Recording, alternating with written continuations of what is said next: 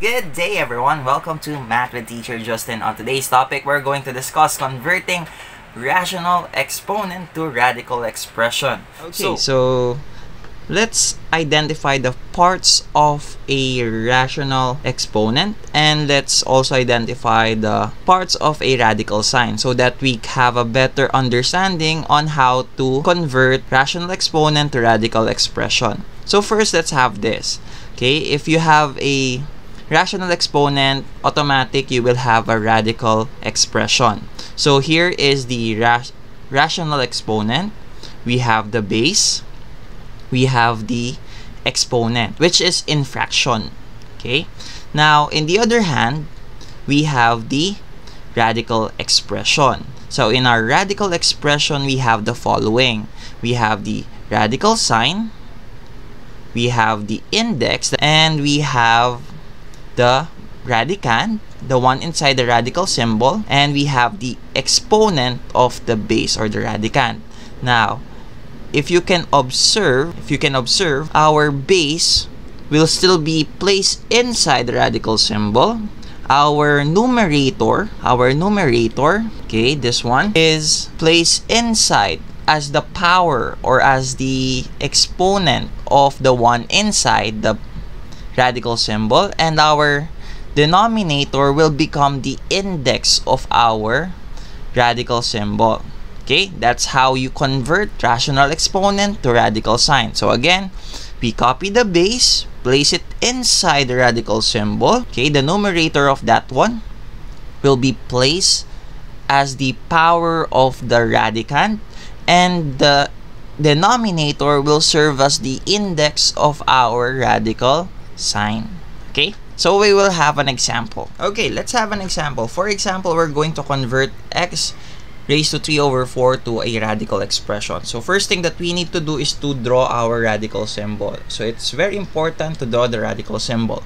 Then followed by, we're going to write the base inside the radical symbol. So we're going to type or write x inside the radical symbol. And next, we're going to identify where are we going to place our numerator. So our numerator will be the exponent of our radicand. So it will be x raised to 3 will be placed inside, and our denominator 4 will now become our index. So we will place 4 there. So we will have 4th root of x raised to 3. So this is our final answer.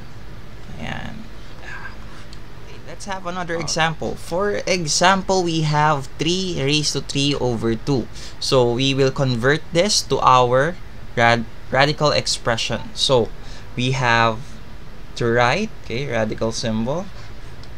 Okay, we will place our base inside the radical symbol, and then our exponent, the numerator of our exponent, will be our exponent of our base inside the radical symbol, and then our denominator will serve as the base. So since our denominator is 2, it is optional to write 2 in our index. We can place it or not. Again, the lowest index possible is 2, so no need for you to write it. That's why we call it square root. And so the index is 2. Okay, and let's have another example. For example, we have 4a, and it is all raised to 2 over 3. So in this case, we have 2 elements in our group, which is 4 and a. So we can apply power of a product in this situation, but instead of doing that, we can just treat this group as one variable. So first thing that we need to do is for us to draw our radical symbol. So we will place the base 4a. So we will treat this as a variable, yung buong group. So we have 4a as a group. Then we will place our numerator as the exponent of our base, and our denominator will serve as our index. And that's how our final answer, it will be the cube root of 4a, and they are all raised to 2.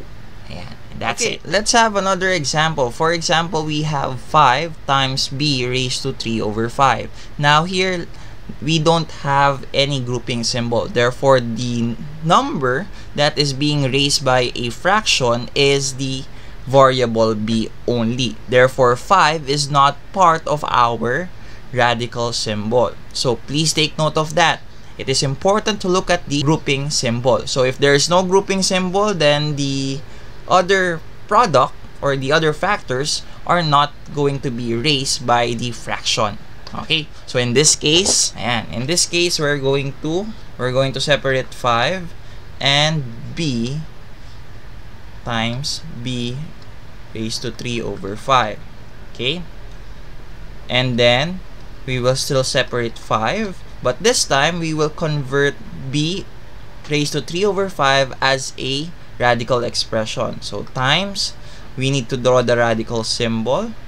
Okay, place b inside the radical symbol, and then the exponent, which is 3, will be the exponent of the radicand, and our denominator, which is 5, will now serve as our index. Therefore, our final answer will be 5 times the fifth root of b raised to 3.